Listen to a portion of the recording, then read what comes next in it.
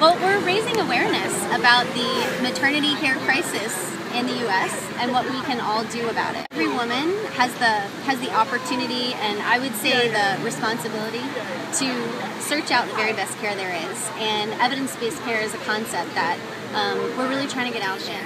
That the care that you're going to get from the experts is always most centered on our safety and our well-being, but in fact, we just know that that's not true. I mean, the care you receive is actually based on scientific evidence and not any of the other factors that often go into the care that we receive, which is, all kinds of things, cost structures, hospital schedules, liability issues, insurance reimbursements. Just here to support a cause that's important to so many of my friends and to myself.